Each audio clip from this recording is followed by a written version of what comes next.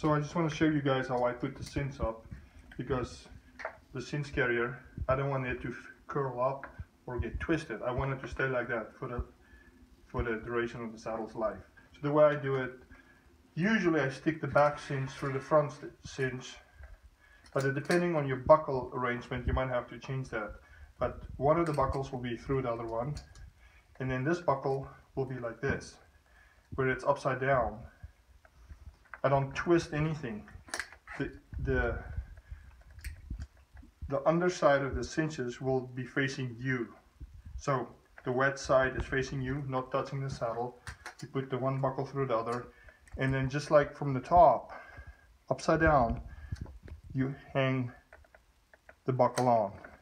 And when you let go, the wet side is not touching the saddle, and nothing is getting twisted up here.